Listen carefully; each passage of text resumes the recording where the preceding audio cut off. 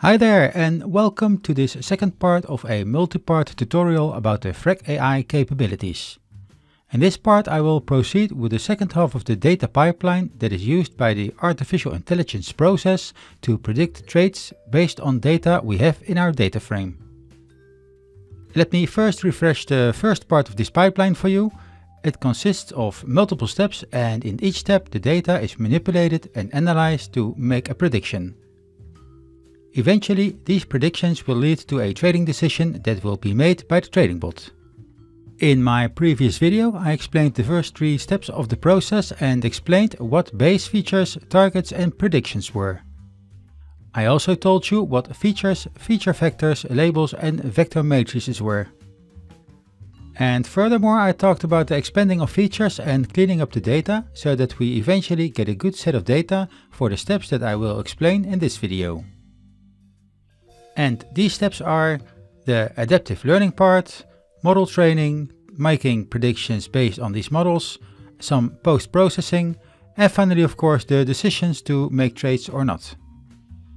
And if you haven't watched the first video yet, then here's a warning for you that I'm not an expert in this field and I've studied all this material by myself. So my explanations or interpretations on some concepts might be wrong or not completely clear. Also, if you like to know more about a functionality or a concept, then I advise you to dive into the documentation of Freqtrade and machine learning by yourself. Because the website of Freqtrade and FreqAI is loaded with useful, albeit advanced, information about the AI features this bot has. And there are also loads of websites and YouTube videos to find about these fields of knowledge. For example, this FreeCodeCamp YouTube channel with loads of videos about these subjects. But let's proceed with the next step in the FreqAI data processing pipeline, which is the adaptive learning step. Adaptive learning is a process where the model is updated continuously as new data becomes available. This is in contrast to traditional machine learning, where the model is trained once on a fixed dataset. Adaptive learning is important because the real world is constantly changing. Data may become outdated or new data may become available that can improve the model's performance. By adapting to new data, adaptive learning models can stay up to date and provide more accurate results. Let me give you an example on how adaptive learning can be used in the real world. A trader develops a machine learning model to predict the direction of the price of the BTC-USDT pair. The model is trained on historical data on this pair, as well as other factors such as technical indicators. Once the model is trained, it can be used to generate trading signals. For example, the model might predict that the BTC-USDT price is likely to rise in the next hour. The trader can then use this signal to open a long position on the pair. However, the market is constantly changing. Economic conditions, market sentiment and other factors can all affect the price of currencies. This means that the trader's machine learning model may become outdated over time and can produce false signals based on obsolete data. To address this problem, the trader can use adaptive learning, which is a continuous loop of learning activities. Adaptive learning will also allow the model to update itself continuously as new data become available. This will ensure that the model is always up to date and provides the most accurate predictions possible. For example, he can update the model with new economic data or technical indicator readings. The trader may also use adaptive learning to update the model with the results of his own trades. This will allow the model to learn from its own mistakes and improve the performance over time. Now, the correct term for this type of learning is called reinforcement learning, and the bot uses the information from its own actions here to train the model.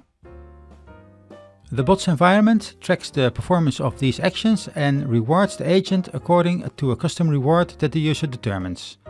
The reward is then used to train weights in a neural network.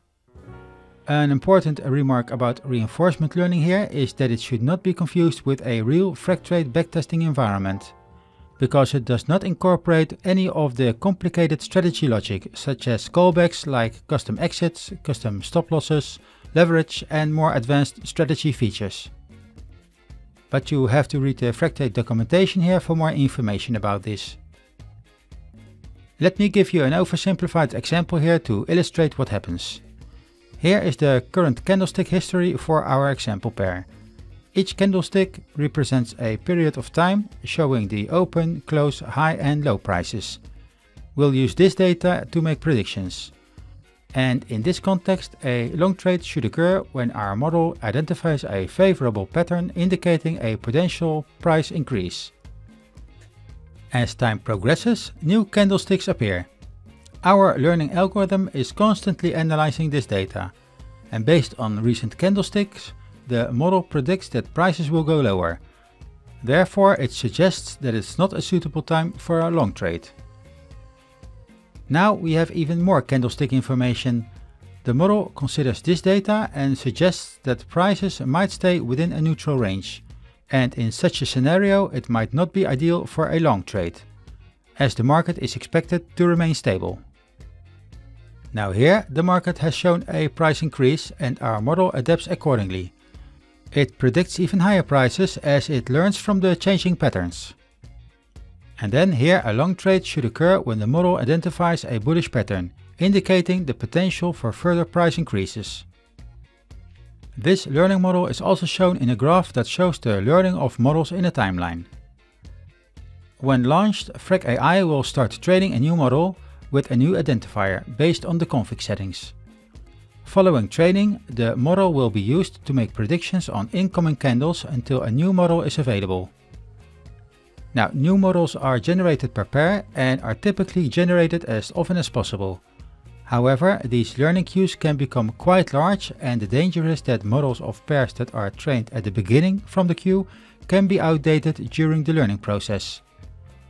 Fortunately, you can tell the bot to wait a couple of hours before training a new model.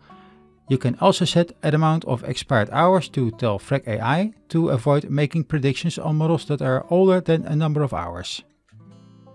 And after a while, the old models are purged from the system because they are no longer relevant. Also, old models unnecessarily take up space and this way the system will be kept clean. Now out of the box, FreqAI is able to use the following libraries to create its prediction models. These libraries include CatBoost, LightGBM and XGBoost for creating regression, classification and multi-target models. CatBoost is a machine learning library specifically designed to handle categorical data efficiently. In trading, this means it's excellent for analyzing different types of assets or trading pairs. And its strength lies in accurately predicting market movements and making informed decisions in markets with varied asset categories.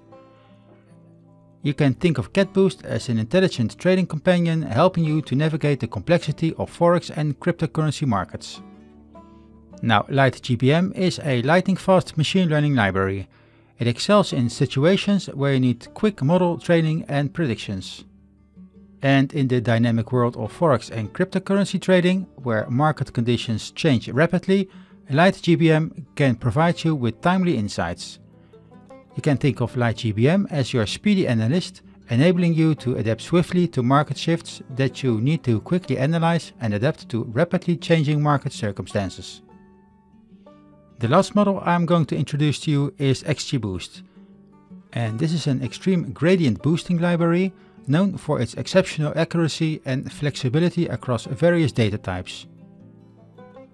It's possible that XGBoost can help you identify hidden patterns, assess risks and maximize profits.